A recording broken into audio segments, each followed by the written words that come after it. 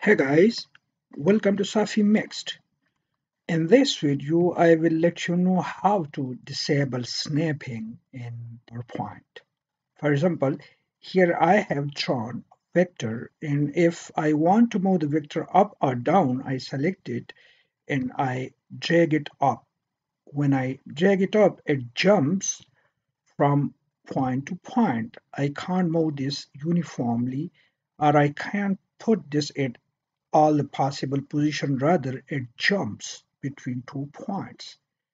This snapping of the object is sometimes problematic.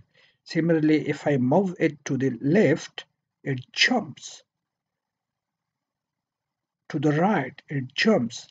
And if I double it and I want to rotate the second one vector like this, again it jumps from point to point. I cannot change the angular position uniformly for all possible angles. Rather, it keep on jumping from one point to another point. Similarly, if I move this here, we see it jumps from one position to another position. I cannot put this on all possible positions. So now the question is, can I disable the snapping? The answer is yes. If I come here to View tab and then I click on Grid Lines, and now you will see the snapping.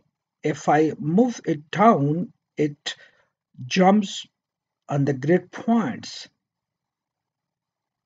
The position is equally changed from point to point on the grid points. Similarly, if I move the horizontal one, it jumps from point on the grid lines.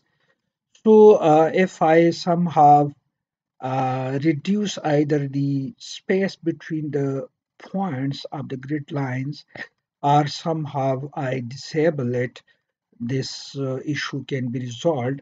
And yeah, I will do it the same way. I click on this arrowhead in the show group. I click on this arrowhead and this window pops up, and here you see snap object to grid. I can change the spacing of the snap. Let me change this to first to 0 point something like 0.7. I click OK.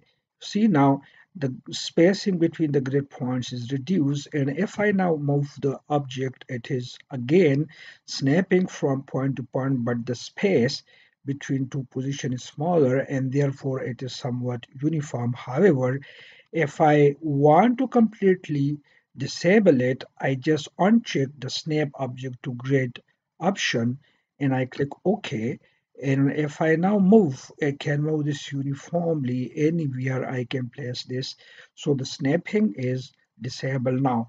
I uncheck the grid line and you can see I can adjust the position anywhere on the plane. So this way you can disable the snapping of objects or shapes in PowerPoint. At the end, if you haven't yet subscribed to Safi Mixed, kindly support the channel by pressing the subscribe button and also hit the like button on the video. Thanks for watching.